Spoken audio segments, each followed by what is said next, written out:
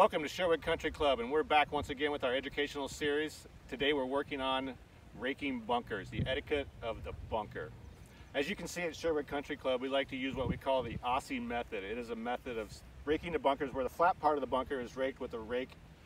The upslopes on the bunkers are then flattened with a roller, and that is to encourage the ball to roll down to the flat spot and kind of avoid a fried egg that we get on the face of our steep bunkers we have here at Sherwood Country Club. So as we get in the bunker, you can notice I'm making footprints. I'm ruining the integrity of what was there by our grounds crew in the morning. We get in, execute our shot, and then we exit the bunker the same way we came in to limit that foot traffic.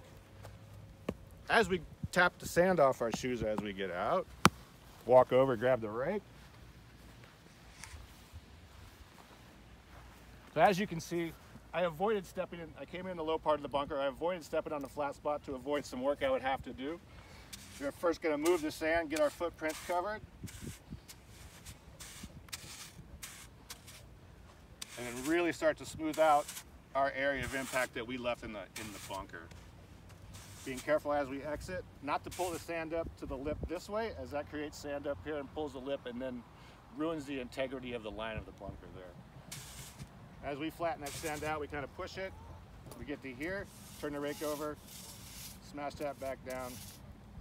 Now the bunker is left for the next person to have a great bunker shot for themselves. We're gonna go make that putt for par right now and enjoy our day. Thanks for watching.